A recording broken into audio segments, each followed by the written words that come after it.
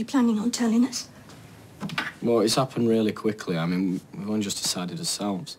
And you didn't think I was worth consulting before you took my grandchildren away? Oh, look, Mum, we knew you wouldn't be happy about it, but we were hoping you'd see it from our point of view. And how about you seeing it from mine? Was this your doing? It was a joint decision. I don't know how you can be so selfish. Sarah needs your support. She needs the family to stick together, and you're tearing it apart. Well, hopefully Sarah's on the mend. But yet, we'll talk to her, explain everything.